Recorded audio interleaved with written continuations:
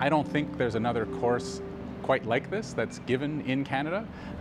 There are very few courses even in North America that are like this. It's a chance to immerse yourself in a lot of the latest of what's going on in tropical medicine and parasitic diseases. We try and do an update both on clinical and laboratory tropical medicine. So we have a series of lectures that are going on here on the main campus, where we do lectures updating a variety of topics in clinical tropical medicine, but we also do some very hands-on stuff. We have a day where people have a chance to do hands-on diagnostics, microscopy particularly for malaria and other parasites. So we have those resources here. And of course, for when we put together a course like this, we're going to invite a number of specialists from other areas. So we have some of the most well-known specialists in certain specific tropical diseases who are also coming to do lectures in our course.